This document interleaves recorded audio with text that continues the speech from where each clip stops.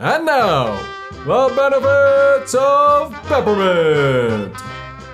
It actually took people quite a long time to recognize all of the benefits of peppermint. But as early as 1704, Res Historia Plantarum was touting peppermint as a superior mint for treating stomach weakness and diarrhea.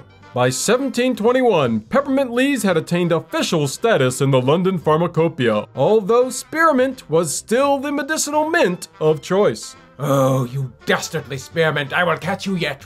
And it certainly did, because peppermint is now the most widely used essential oil in the world. So you're clear, peppermint is actually a hybrid between spearmint and watermint. And although it's considered very similar to spearmint in many of its benefits, peppermint is actually far more powerful in certain benefits. Yes, Thanos! Feel the power of peppermint! But the odd thing, given its potency, is it doesn't actually have much nutritional value as far as vitamins and minerals. While it does contain some manganese, copper, and vitamin C, it takes about 4 ounces of raw peppermint just to get your daily recommended allowance of vitamin A.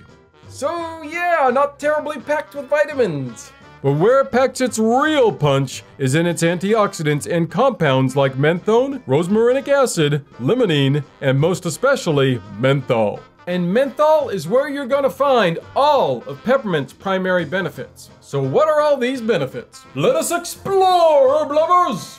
Almost. There are a few provisos, a couple of quid pro quos. There are quite a few problems that peppermint tackles, which is great, but it makes for a long video. And really, this is just the research highlight reel here. I could have easily made this video over an hour long given the amount of research that's available. Oh, come on, man, why wasn't there this much research available for basil? Click on the card to see that video.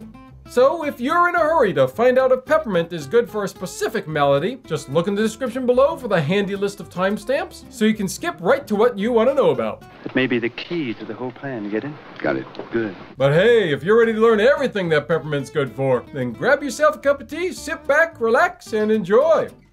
Peppermint has lots of research showing just how good it is for gas, bloating, nausea, abdominal pain, cramps, indigestion, constipation, and diarrhea. Various animal studies indicate that peppermint relaxes your digestive system and may ease pain. It also prevents your smooth muscles from contracting, which relieves spasms in your gut. And this is backed up by research from the University of Maryland Medical Center. Now they say that peppermint helps calm your stomach and improve the flow of your bile, which makes it suitable for people who have indigestion. A 2017 review of 14 different clinical trials in nearly 2,000 children showed that peppermint reduced the frequency, length, and severity of abdominal pain. Yeah, take that, stomach pain! Peppermint is on the case! Capsules containing peppermint oil reduced incidences and severity of nausea and vomiting in a study of 200 people undergoing chemotherapy for cancer. One small study did say that aromatherapy can help with this as well, but unfortunately there are several other studies that say aromatherapy for peppermint oil has little to no effect on nausea. A review of 9 studies in 926 people with irritable bowel syndrome treated with peppermint oil for at least 2 weeks concluded that peppermint provided significantly better symptom relief than a placebo. In one study of 72 people with IBS, peppermint oil capsules reduced IBS symptoms by 40% after 4 weeks, compared to only 24.3% with placebo. In fact, one double-blind study out of Italy, which gave people with IBS peppermint oil capsules for 4 weeks and found that symptoms were slashed by 75%.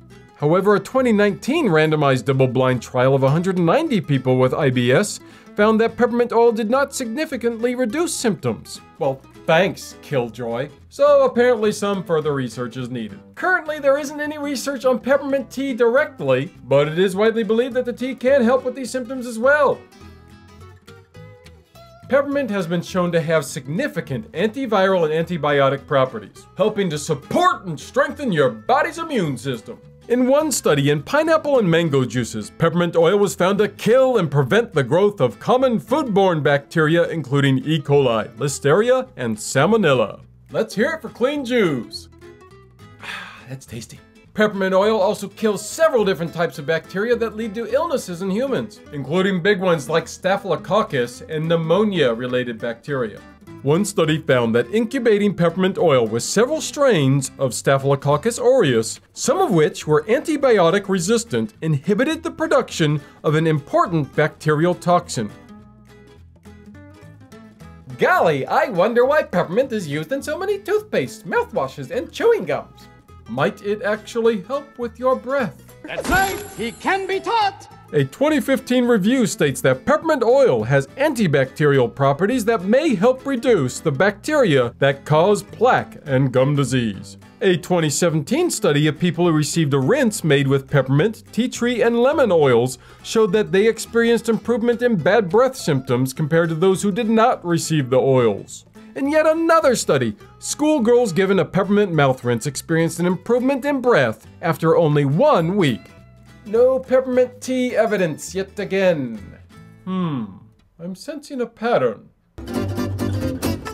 Now, as I mentioned earlier, mint has that tough anti-inflammatory and antioxidant called rosmarinic acid. Research on rosmarinic acid has shown it to be quite effective in the treatment of allergies, runny nose, itchy eyes, asthma, and other upper respiratory problems. According to a 2019 review published in Frontiers in Pharmacology, the mint family provides a range of plant compounds that have great anti-allergenic effects.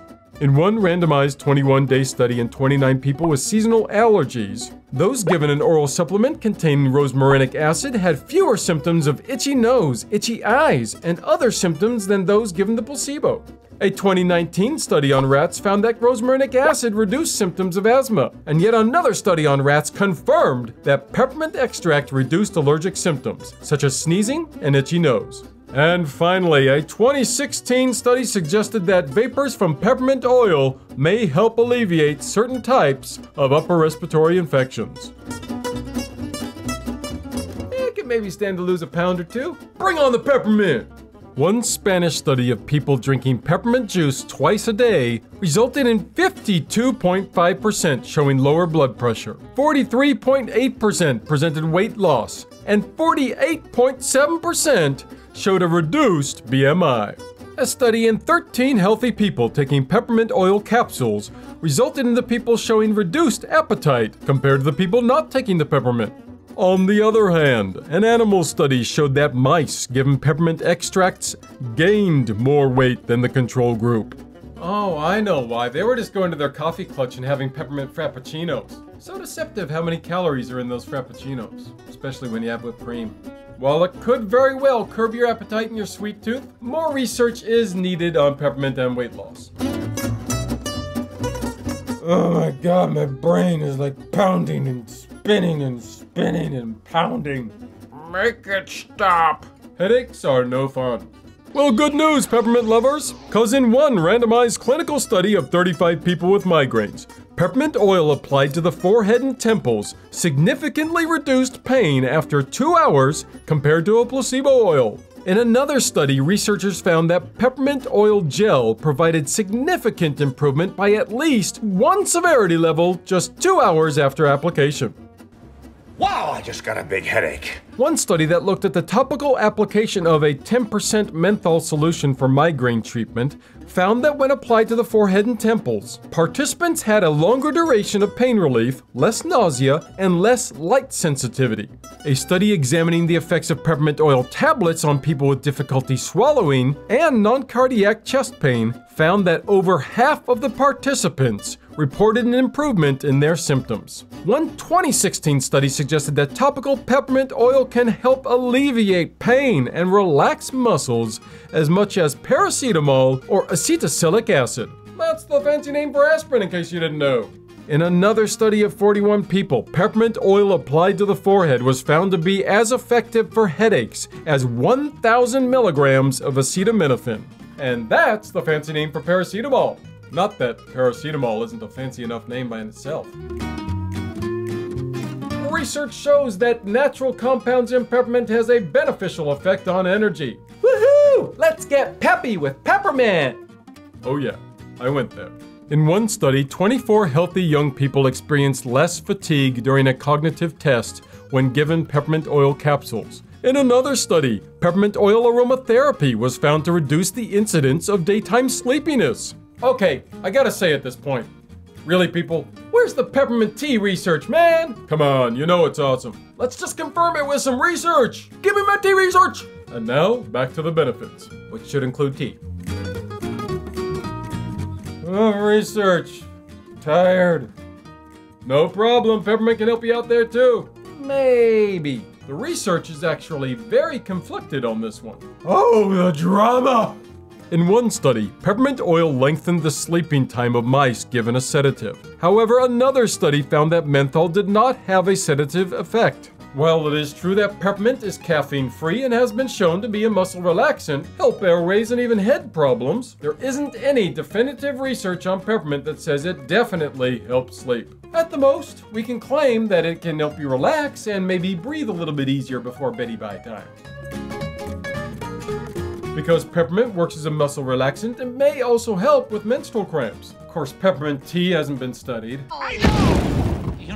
You know, I got it. In one study in 127 women with painful periods, peppermint extract capsules were found to be as effective as a non-steroidal anti-inflammatory drug in reducing the intensity and duration of pain. Some research shows that mint leaves could help relieve pain caused by breastfeeding. A study conducted by the Al-Zahra Teaching Hospital in Iran showed that applying peppermint gel was significantly more effective than lanolin at preventing nipple cracks in nursing mothers. Yay! That's good! Another study published in the International Breastfeeding Journal found that daily use of peppermint water could prevent nipple cracks, and women who used it also reported less pain. Huh? What were we talking about? I suffer from short-term memory loss. Maybe you need peppermint. In one study, smelling peppermint oil was found to improve memory and alertness, better than Lang Lang, another popular essential oil.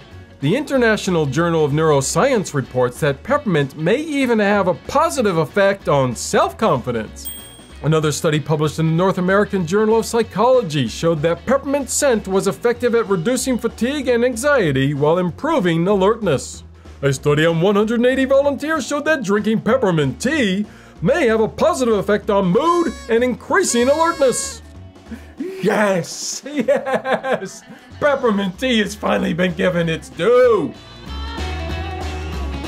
Now, many people know how peppermint oil is often used in cosmetic products, but its effects on itching may very well surprise you. Researchers found that a 1% solution of peppermint oil led to improvements in how long itchiness lasted and the severity of the itch. Another study examined the effect of applying peppermint oil on the skin to reduce itching during pregnancy. Researchers found that applying a 0.5% solution of peppermint oil twice a day for 2 weeks significantly reduced itch severity compared to the control group. A study in mice compared peppermint oil to Rogaine and other control compounds. The researchers found that a 3% solution of peppermint oil led to growth of thick, long hair in the mice after 4 weeks of treatment, which is similar to results obtained using minoxidil, the primary ingredient of Rogaine. Now, the menthol found in peppermint may also help soothe skin and treat conditions such as dermatitis. A study that included 84 babies with congenital diaper dermatitis showed that topically applied menthol may be an effective alternative to regular treatments. Well, cover me in peppermint oil and call me happy. So far, studies have suggested that peppermint is cytotoxic, which means it may be effective when dealing with cancer and tumors. Because of the high antioxidant content, peppermint oil or peppermint tea may very well be effective in helping the liver as well. Unfortunately, there isn't a lot of research to back this up yet. Peppermint can help relax the colon during enema examinations. Oh yeah!